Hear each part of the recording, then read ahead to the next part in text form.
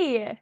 Hello. It's so good to see you. Yes, it's so exciting to have you. So, hello, everyone, and welcome to Modern Medieval, the podcast. I'm Megan.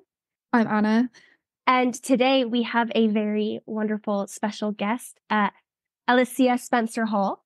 Yes, it's me. Woo!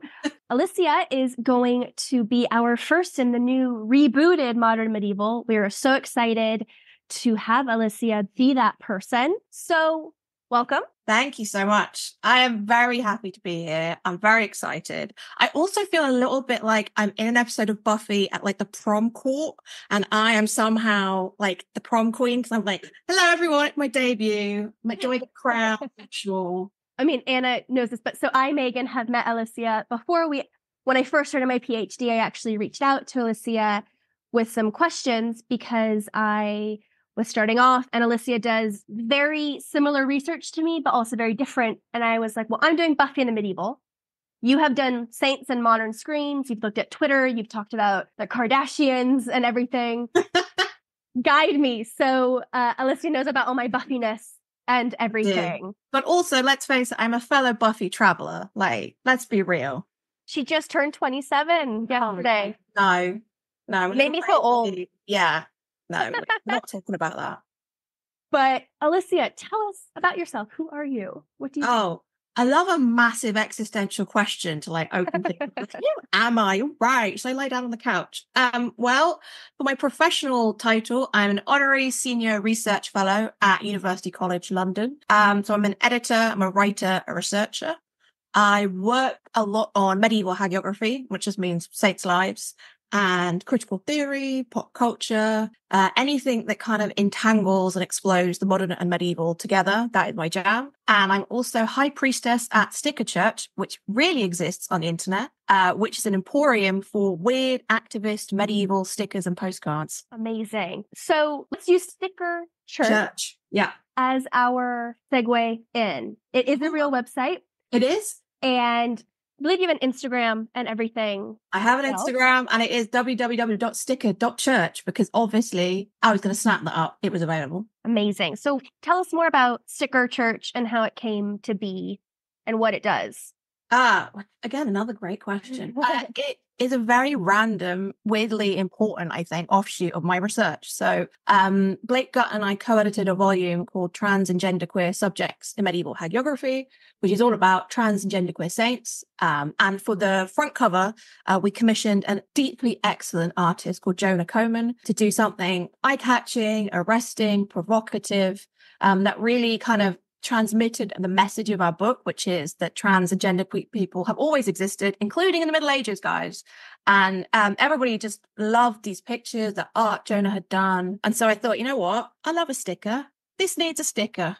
So I started producing stickers of the trans saints and postcards, and then thought, why not kind of embrace even more the wonderful medium of stickers to kind of show how cool medieval stuff is, but also have more of a kind of activist bent to things, to show about marginalized histories that you can have your own postcard of.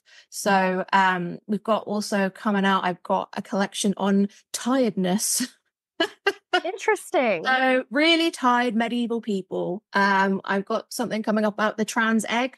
The trans egg being a person who doesn't yet realize they're trans. So they're in the egg, and the egg cracks. You kind of out comes a trans person. So I've got a collection coming out, which has weirdly resonant images of people in eggs from the Middle Ages and birds and stuff like that. So it's kind of a fun thing because, again, I must say this, I love a sticker, but also something that shows what we can do with the Middle Ages and how it matters and how it resonates today. Yeah, that's amazing. I mean, I love a sticker too. And I'm realizing now that I need some to cover my laptop cover because I keep meaning to get some and I haven't gotten any because when I got my copy of Trans and Genderqueer Subjects in Medieval Hagiography at Kalamazoo this past summer, the stickers weren't included with it. Though I did get pieces of a saint. Was that Juana Yes. So Kevin Elphick has written a chapter in the book about Mother Juana, the 16th century Spanish saint who was regendered in the womb. It's such a cool story. And they work currently for the VA, supporting LGBTQ plus veterans. And also, they're very involved in the campaign to get one canonized. And so Kevin got us some relics. So you could have a very bit of your own. I believe it was Juana's graveside soil. A bit of dust. Yeah. Because I remember at the room you were in with Amsterdam University Press at Kalamazoo, I like walked past and everything. I was like, ooh, free things. And you weren't there yet. Was it Shannon Cunningham? Is she the editor that was there? Yeah. She was like, oh, those are for people who buy things. And I was like, I promise. I was like, well, they're in my bag now. So I will be back to buy the book when Alicia is here. Do not fret. So when I came back, Shannon was like, okay, you came back. And I actually got Shannon's card, which made me feel like such a potentially successful researcher talking to her about Buffy. You don't need a card for me to know that. You are a successful researcher. Thank you. But it was very validating and I was buzzing. But yeah, so I have the relic, the piece, because I also, for the audience who maybe haven't listened to past episodes, study hagiography and whatnot and love saints. That's why I think that trans and genderqueer subjects is fantastic. And we will get to that. I currently have Sticker Church up on my laptop. Yes. And I hope I'm going to pronounce MXCOMAN. MX Coman. MX Coman. Coman's like artist name. I love those, like the Twink, Holy Twink solo sticker, the Hot Daddy postcard. They're amazing. But so is everything else. But the first time I opened Sticker Church, you had those. And I thought, wow, that is so kind of transgressive in a great way. Like it's really abrupt and in your face, but in a fun way with like Twink, like what are they, label makers put on it, that kind of imagery and just kind of breaking down all these expectations of what the holy is or the divine or religious ideas. And then this kind of DIY-ness, but they're not separate from one another. Absolutely. Yeah. So I commissioned Jonah to do his own kind of standalone collection because Jonah, again, is just a genius. And he works mainly in collage and kind of colliding things together. And so, yeah, there's like the Holy Twink, Holy Daddy, postcards and stickers. And kind of part of, I think, what I love about Jonah's work, again, is it kind of cuts to the heart of what my research is, kind of remixing, telling a new story about where things fit in time and culture by looking closely at individual elements. Yeah, I love it. Got to get some stickers. We will have the link for everyone. You got to get some stickers. They're so reasonably priced, too. Thank you. Which, you know, sometimes with DIY and homemade, self-produced stuff like this, you want to support, and then you're like, oh my gosh, it's 20 pounds for a sheet of stickers. This is not the case. You could buy 20 pounds worth, but get 10 different sticker sets. It's amazing. And that was like part of the aim, is that like, I'm not in it to make money, guys. I don't know, but money might be nice, but it is an activist undertaking. It is for me to kind of say, look, have all the stickers, I love postcards because I love sending cards and basically propping up the Royal Mail in the UK with the amount of cards I send on a weekly basis.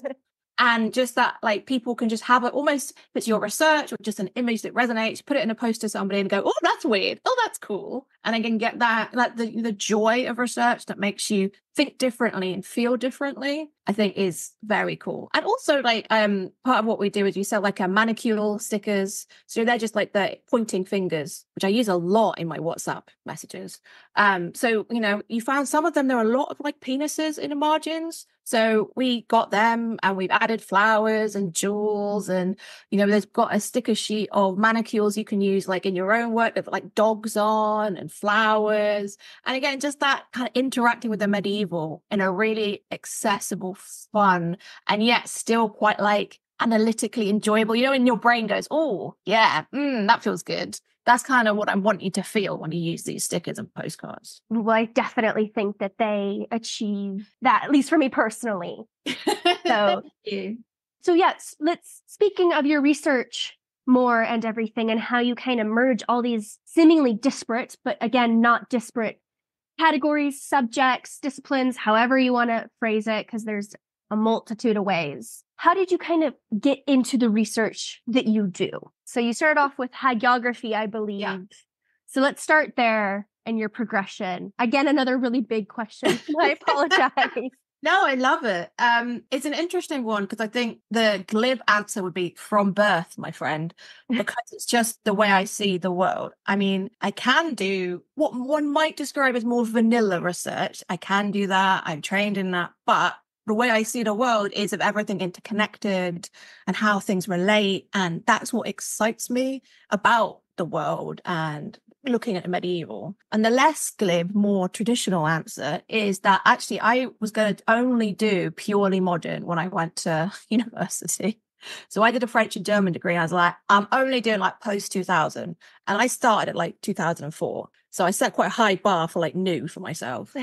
And then I had the great fortune and privilege of having lectures done by Bill Bergwinkle, who is so important in kind of queer studies in French in the 80s, 90s and onwards. I think around that time he was working on his book, Sanctity and Pornography with Carrie Howard. So I remember just sitting in his lecture being like, wait, what? Wait, no, what?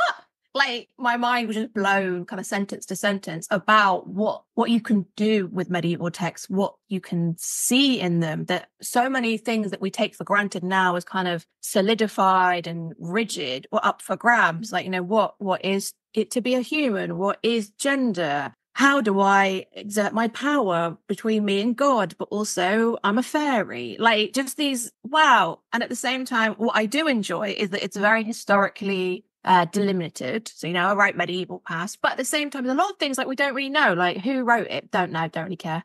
Who was it written for? Don't know, don't really care. So you can also have these quite like intimate, pure relationships with text, just like as texts. And that I really enjoy as somebody who's very into just like words and how they work and how they make you feel. So from there, I did a master's and I did a dissertation on Juliana of Montcornillon and Margaret of Ypres, who are two 13th century holy women, and pro-Anna discourse online. Of course I did. I also, again, Bill, his study was always amazing because he used to have these stacks, towering stacks of books of just like really random theory and like codicology and whatever, often with like coffee rings on them. It's just it's a vibe.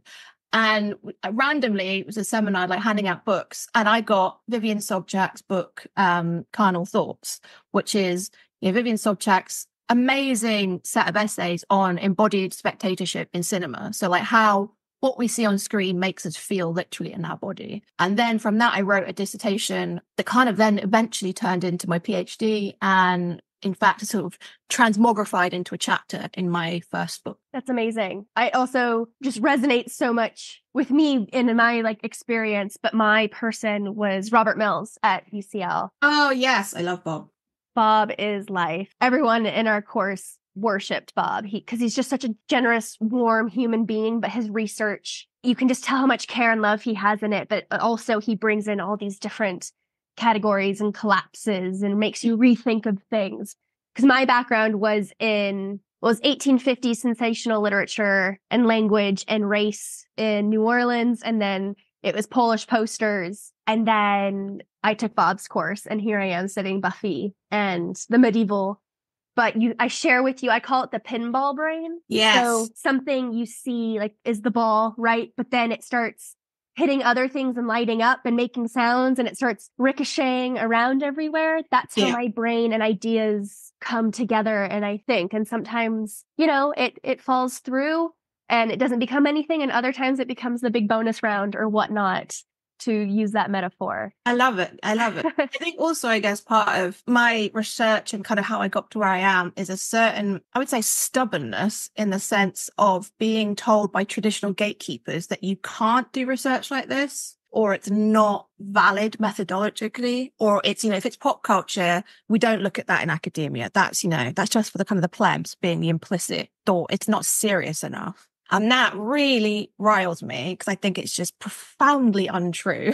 And also it's often delivered to me or has been in a kind of like apolitical, I'm just, this is just truth. This is my neutral point of view is pop culture is trash. It's like, well, actually, absolutely not, my friends. And so a big part of my work is very embodied, political, kind of trying to dismantle gatekeeping in kind of research, in writing, and in kind of my whole approach to things. Which is so inspiring for me because studying Buffy in the medieval, I have that internalized gatekeeping where I am like, fuck it all. But then I doubt myself. But Anna, you are much more traditional, if one would say, than Alicia and I. Do you have any thoughts or responses or anything? I mean, yeah. So I'm much more traditional, like 15th century person. But at the same time, like this, we don't study pop culture. Like, wait 200 years and it's not pop culture anymore, it's history. So Thank you. It's just like, I just feel so, it seems so silly to sort of dismiss something because it's like now or new. And I think it speaks to this like mindset where we really see the modern day as almost removed from history, as if it's like a neutral perspective, and it's really not. It's part of this. Like, give it 200 years, people will think stuff we do is profoundly weird or disturbing or just funny or whatever. Absolutely. Yeah. I think also that point is that far more people have seen Buffy or read Buffy fanfic or bought a Buffy t-shirt than will ever interact with one of my holy women. When there's one text that's first was in Latin in the 13th century, and it matters what quote unquote normal people consume. It matters what shapes cultural imagination. It matters what our references are collectively. So in my finally forthcoming book, Medieval Twitter, which is about kind of how Twitter is integrally medieval in various ways, but it's also about why there were so many medievalists on Twitter, RIP. Of some of that, I was talking to people and reviewers and like first readers, and talking about the issue of accessibility. So I was told that perhaps my language in it, because I write in a very self-consciously online tone, as a form of praxis and as a form of kind of giving a flavor of the experience of Twitter, etc. I was told that might be too inaccessible. And I said, well, to who? I'm writing a very standard, like, online discourse. I use the term IRL, for example, which at this point is hardly really slang. I was told that wow, medievalists might not get it. Like, well, but what about the people who aren't medievalists, who this is much more accessible to, and this is the way that we can then learn more about the medieval from a pop culture standpoint. I think there's the architecture of gatekeeping in terms of who gets to speak and about what and in what way is really interesting and also very frustrating still. I completely agree. And that's like fascinating. Do you think it has to do with who your like publisher and everything will be for medieval Twitter, or? I think it's no, in the sense that my publisher, ARC, has been really supportive of the book. And in a little sense, I think knew kind of what they were getting when they signed me up. I wasn't going to be writing a traditionalist book. I'm not sure they were prepared for me to be adopting a kind of cocktaily, Twitter thread style, chatty tone in my analysis. But the reason I do that is to prove the point that why, if it's written like this, can you dismiss it as not academic or not intellectual enough? Whereas if I literally just like used a thesaurus and you like codified it into different sentence structure, you would say, what? Yeah, that's great scholarship. That really pushes things forward. Yeah, great insight. Like, why does that still exist? I think it's still shocking to some people to be forced to interact with that low culture, quote unquote, or like non-academic, what is viewed as non-academic in something like a printed book form. That you can kind of get away with it on Twitter. Not everyone can. Again, this is the whole big bit of the book is saying that a lot of people said that Twitter was, trash, disposable. Anyone who did quote unquote Twitter scholarship was just, attention whore, blah, blah, blah. But that pushing it even further when you take that style and tone, which again is much more accessible and engaging, frankly, and fun to write, totally fun to write, that even people who would buy into or allow it on Twitter will not allow it in kind of the sacred space of the purity of the academic monograph. And that again really interests me and has been frustrating, but also very illustrative of kind of why I've written the book and why I've done the research in the first place. Yeah, exactly. You're like, I'm doing this project to point this out and to, call this out. And yet you are at the same time doing exactly what I'm trying to say. We shouldn't do this. Exactly. Anymore. Exactly. And asking you to question why do you have that reaction? Yeah. It's completely fine if, you prefer a certain kind of academic text. Like everyone does. Everyone has reading choices and preferences, whether it's in their kind of professional reading or personal reading. That's fine. I think you do you. But my point is, why, if I phrase it in this way or put in a meme reference, why is that suddenly verboten? And why is that suddenly, quote unquote, unscholarly? Exactly. Again, as I'm finishing up my PhD, people are asking, what do you want to do afterwards? Blah, blah, blah. Big, scary, staring into the void questions. But one thing I really would love to do is turn my PhD thesis into a book, into a monograph. But the question is my natural writing style, I have been called out by my supervisor, is sometimes too journalistic, at least for the sake of a thesis, right? That's a very different kind of expectation. But because of the materials that I'm using, like I'm currently working on a chapter that is ecology and transcorporeality and looking at the apocalypse in the early medieval alongside the aversion of apocalypses in Buffy. Oh, wow. Kind of the Hellmouth, which I argue is an inherently medieval concept that no one ever talks about. Totally. Buffy as medieval. There's like, oh yeah, it's just a shortcut. And I'm like, but that's a very specific choice. Hellmouth has a very particular imagery. Even the, use of the Spanish Boca del Infierno is mapping on to Californian history and all of that. So I'm using these really big, quote unquote, academic ideas, but then I'm applying it to Buffy and making it accessible and saying, well, also the medieval is still here, whether we're aware of it or not. And the question is, well, do I want like a general trade book that is for the non-academics, or do I zhush it up? I'm like, well, why do I have to do either? Why do you have to make that choice in that way? I think also saying like, oh, it's a trade book. There is still, at least again in the circles I run in, or I'm exposed to rather, this implicit like, oh, trade. Oh, there is a certain it's a bit gauche.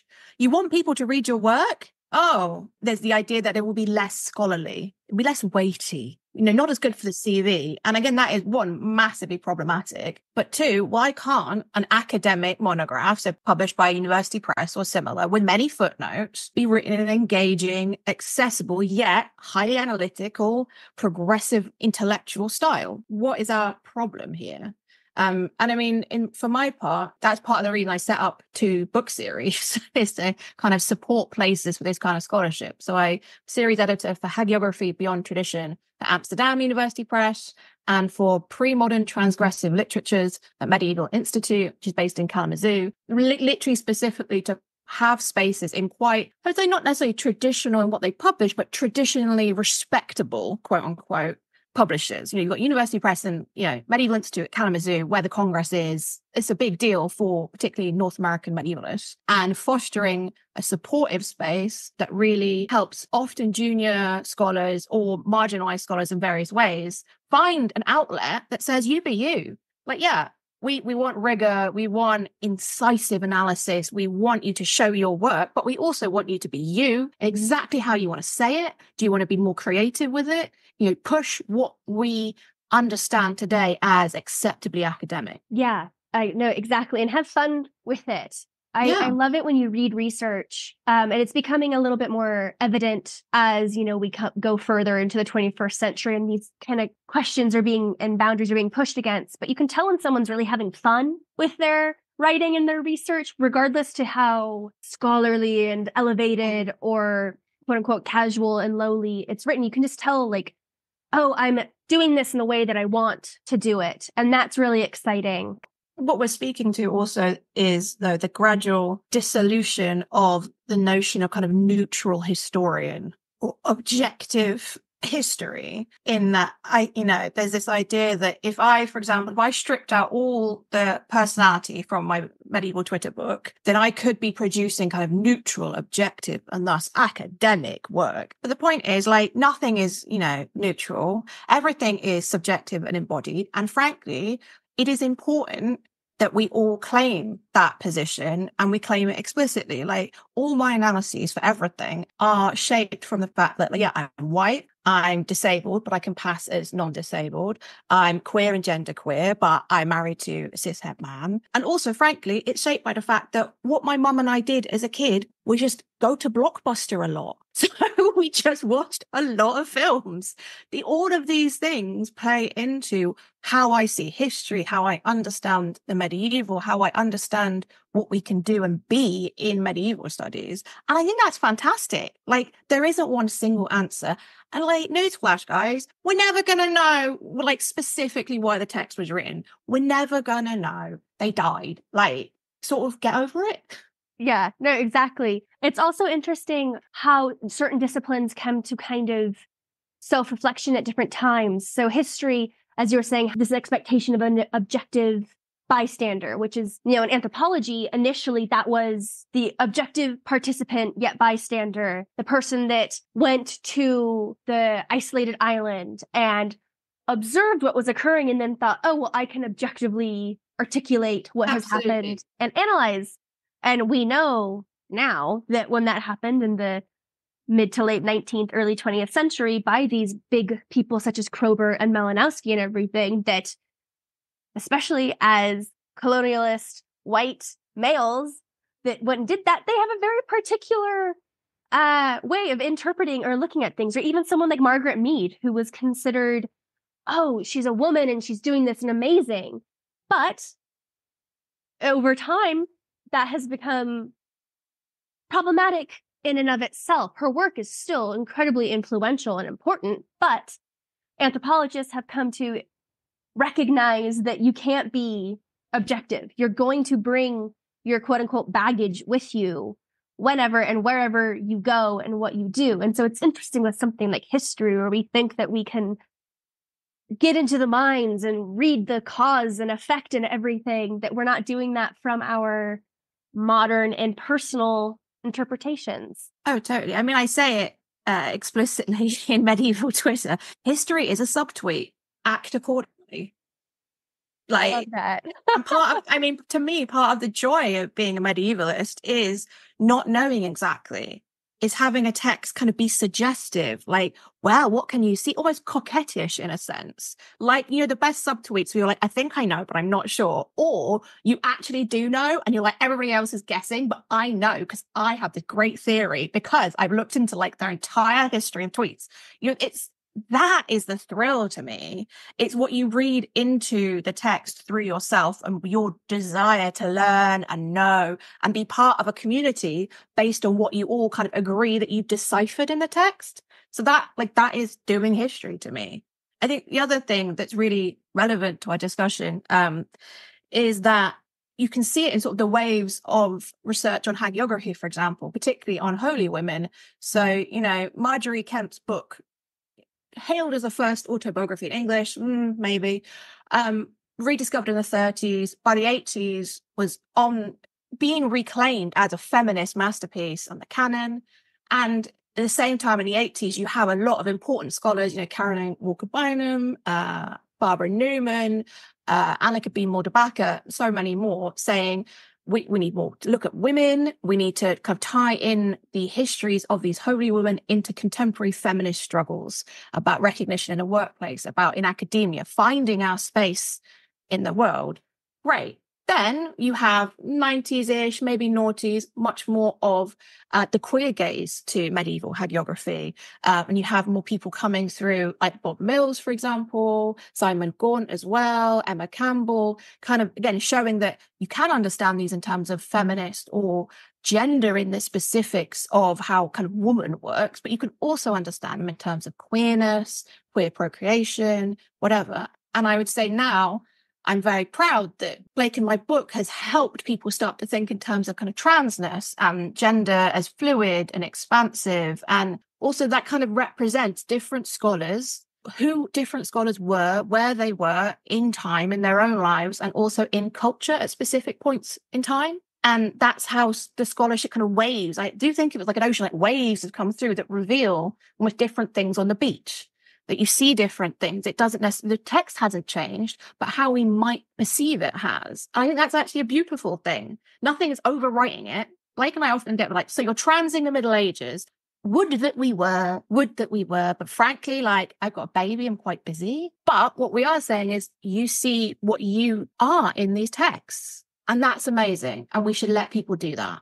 That's amazing. And going through kind of working through what you just said, using terms like fluidity, right? That's a big part of trans dialogue and genderqueer thinking of things, but also someone like Caroline Walker Benham and her work talks about the fluid, if not in a different way, but it's the reappropriation of these terms and liminality and everything and rethinking them through that different lens or perspective.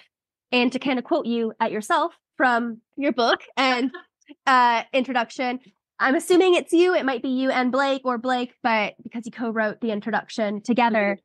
But you say the chapters in this volume demonstrate that non-normative gender expressions, identities, and embodiments were, in the medieval period, very often imbricated with religion. And later on, you talk about how these non-normative gender identities, gender expressions are stories of becoming. Absolutely. And I find that personally so powerful, and how there's this deep structural connection between these categories of, some would say, otherness or non-normativity, and an exceptional life. And you can take exceptional positively, negatively, awesomely, however you want. And I think that opens so many possibilities and ways of reading, and that the three of us could read an exceptional life through our different perspectives and come to something uniquely different, but that resonate and sometimes have friction with one another and sometimes are in harmony. Absolutely. Yeah. I love that. I love that potential. It feels so invigorating. I agree. I mean, I think part of the reason I'm drawn to hagiography, despite, again, it used to be sort of dismissed as a bit trashy because it's repetitive and banal. And, it's about religion, so who cares now? We're beyond that. Is that they're all at heart questions of like how to be a human. How do I do this thing? How do I get from here where I am to there where I want to be merged with the divine? Like, how do I be a woman who does that? How do I be, in someone like the Holy Woman I look at, how do I be a mother, but also be really into God? Like, just massive questions about, like you say, becoming and transition in various flavors of that term. I think what I'm also really interested in is the timeliness or temporality of transition, which I think is assumed to be a kind of quite a binary, like a before and after, one transition, there you go, job's done. A bit like the idea of coming out is like, well, I just came out, done, that's it. Whereas actually it's a process for a lot of people. I've been reading Tash Oakes-Munger's book. I think it's All the Things They Said We Couldn't Have, which is Stories of Trans Joy. And they speak really movingly about how their transition and their joy came in seasons. And kind of, again, this kind of back and forth, and transition as also a communal act across time periods with others, through others' bodies. And I think that's actually a very powerful way of thinking about saints' lives, about what we do as scholars, how we interact with texts, how we interact with manuscripts.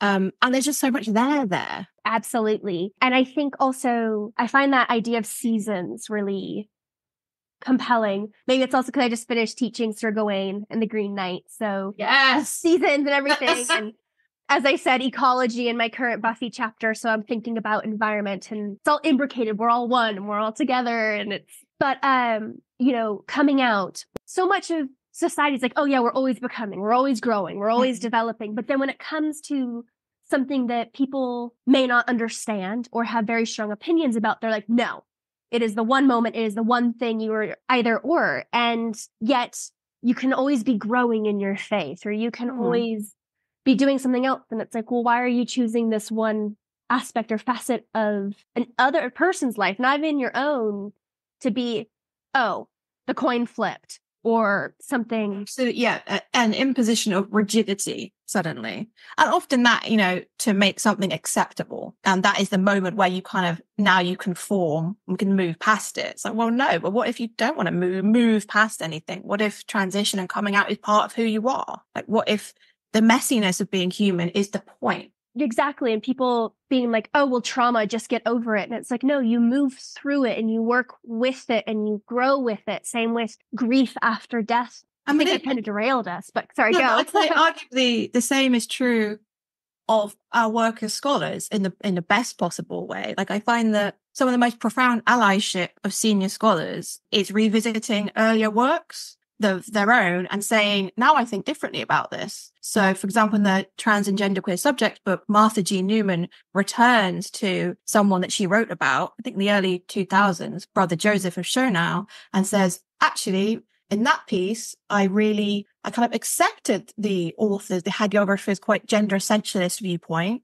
And I did accept kind of dead naming in various ways, but I've since thought about Brother Joseph in a very different way. I read the text in a very different way. I bring different kind of analyses and paradigms and essentially a different self to the text. And now I'm writing a different piece. So again, it's the same person. It's the same scholar, as erudite as ever, as learned as ever, but willing to come back and say, in my return, I see something different. There is another vantage point here. I have learned, but also I have different perspectives. I think that's one, just very brave, actually.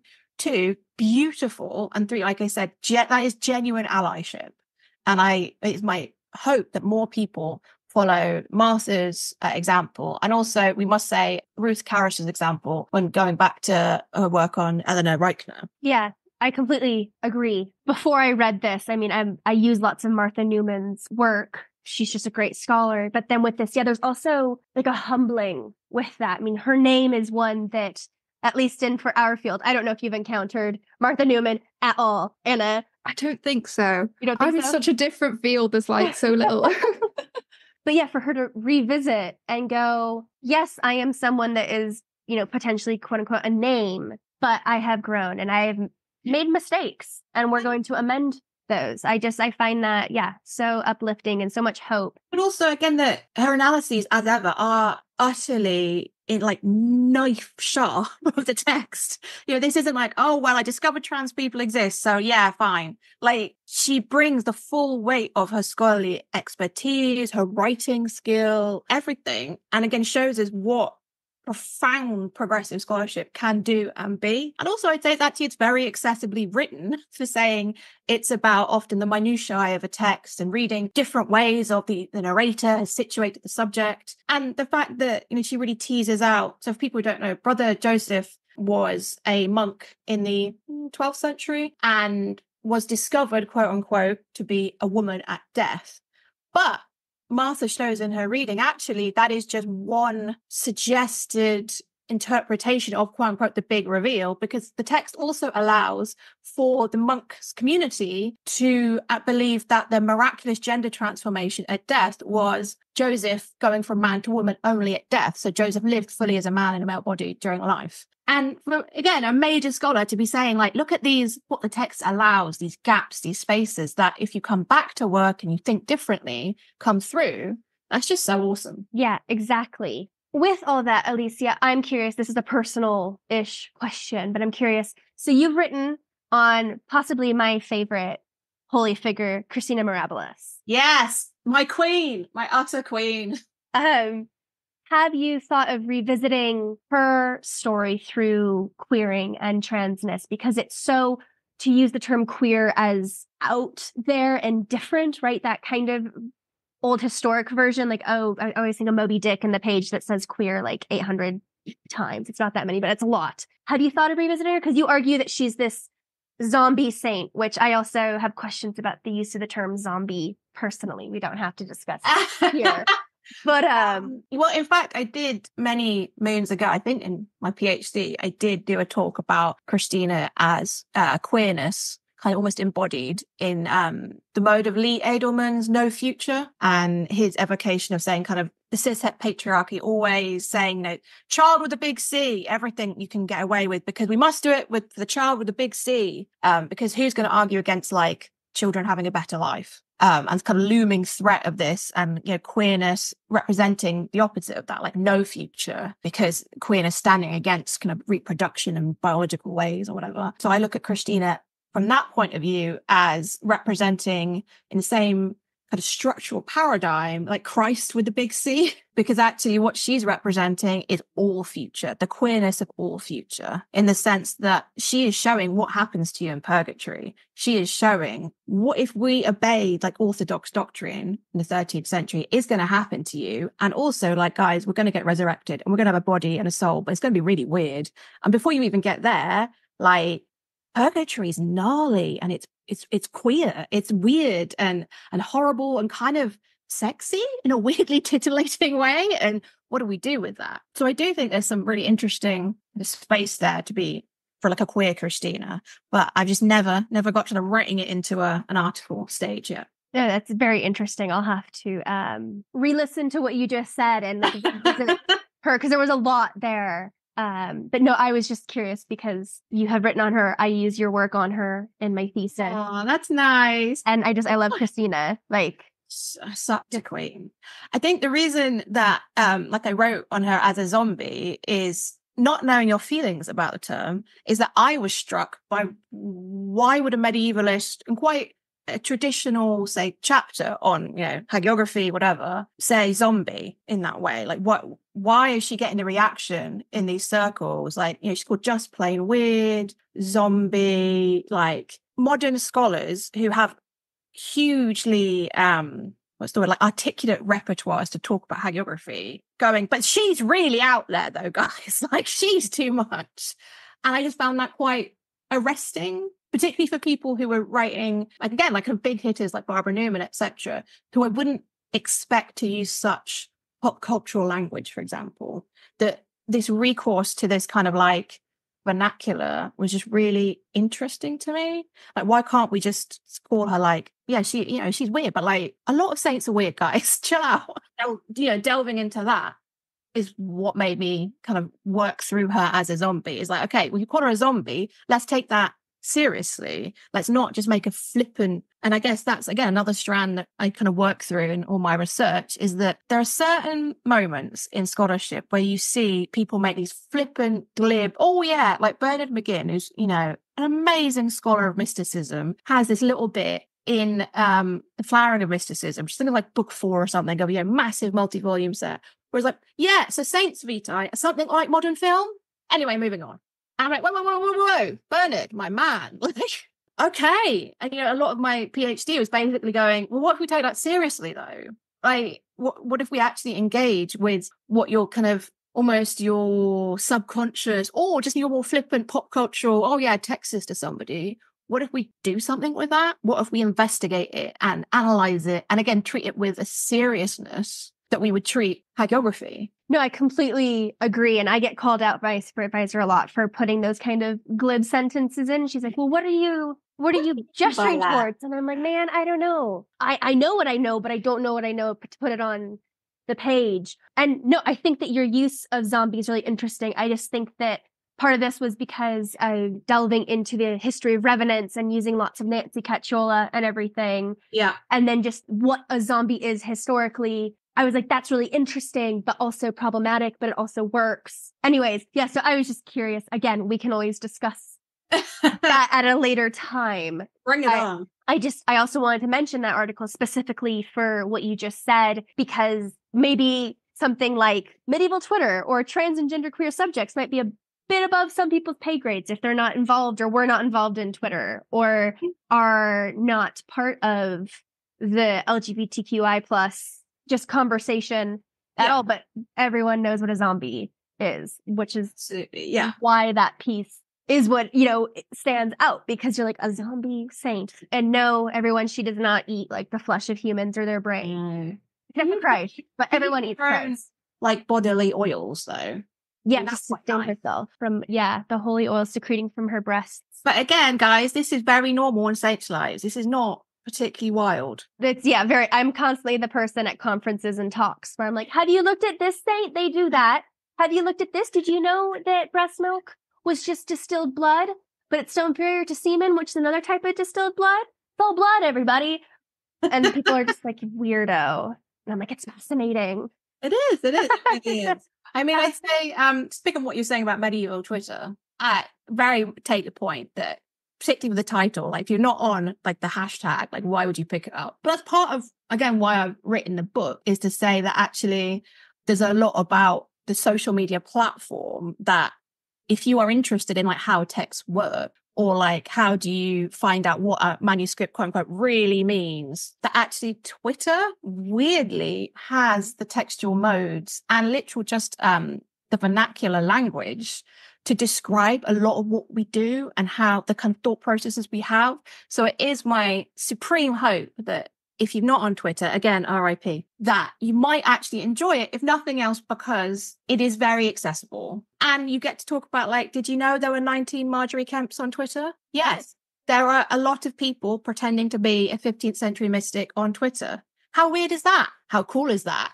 What can we learn from them? Fascinating. And so I'm conscious of our time, but so you keep going medieval Twitter and Twitter RIP. Yes. So what is the future of medieval Twitter, or has it shifted to other platforms for it to continue on in a different space? It's a very good question and a very kind of sad question. At the moment, again, I love the meme that calling the platform Twitter is the only acceptable form of dead naming. But I do think continuing to call the platform Twitter is a bit sad, because it's not Twitter anymore. It's Elon Musk's X, and a lot of people have left or have not necessarily closed their account, but are not interacting in the same way. Well, your feed is different. Excuse me. The vibe of the place is different. So myself, for example, I still have an account there. I occasionally look, because there are some people I only know from there. But I'm on Blue Sky. That's primarily. It seems that quite a lot of people have moved to Blue Sky. And I think that is a good thing now that, before it was very gatekept. You had to have an invite code, but now it's open to all. So that's very helpful. People have moved to Mastodon. Some people on Instagram, but I'm just like, I'm a text heavy person, guys. Like, I just need the text. So it seems like there's this massive fragmentation of the medievalist community. At the same time, I think ethos, kind of the spirit of medieval Twitter, particularly as first kind of elucidated by Dorothy Kim in, I think it was a blog post about it was like 2014, about kind of an intersectionally feminist political community online of medievalists talking to various publics, that, or the hope for that, still exists. So I guess in my chapter on the hashtag, I talk about, like, medieval Twitter is dead, long live hashtag medieval Twitter. We just need to figure out where it goes next. And it might not even be, a social media platform. Who knows? But I think there is still the desire, the need, the will for that kind of space. On the other hand, like, the hashtag was not all like roses for everybody. And I actually did a survey of people who used the hashtag in 2019, which to my knowledge is like literally the only like official quote unquote survey of people using the hashtag and getting their responses. And what you found is that there is certainly the notion that it was quite hostile to people who didn't have academic credentials. It seemed very American in its outlook. People were concerned about potential for bullying. There were also obviously just the problems of being particularly medievalists of colour online, and huge amounts of racism and brigading against medievalists of colour, which kind of intersected with the community.